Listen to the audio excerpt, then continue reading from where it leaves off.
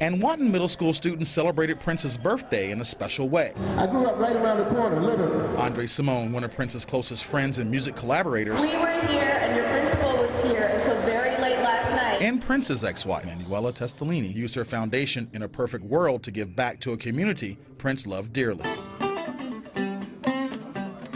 Testolini gathered several musicians and technicians who worked for Prince to create this music room for students. I just know the impact it's going to have, and I'm really blessed to be in a position to be able to do these types of things within a perfect world. Inside, brand new keyboards, guitars, amplifiers, percussion instruments, and acoustics to help these music students reach their full potential. He wanted to impact the community, and he did for so long, and so we don't want there to be a hole in that space. We want to make sure that that is continuing as much as Andre said, as much as the music continues, the impact has to continue. I mean, he was an activist, he was a revolutionary, he was a philanthropist, and we want to make sure that that's elevated and kept at the fore as well.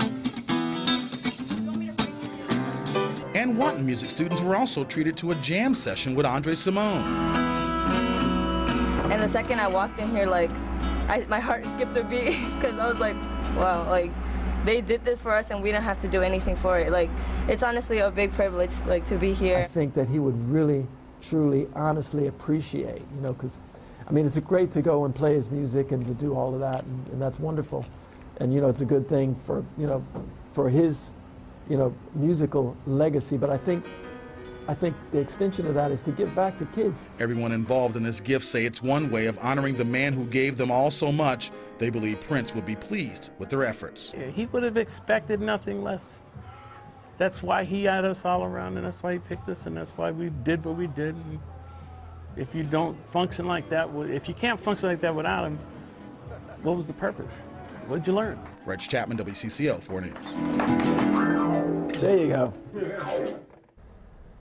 What a nice story. Really is, and you know, he did that too, quietly. He donated to schools and everything. All so his philanthropy, I'm yeah. sure he would have loved that, seeing that, right?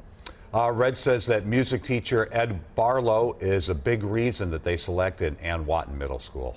He built the music program from nothing, and now his students have a chance to dream, practice, and reach their goals.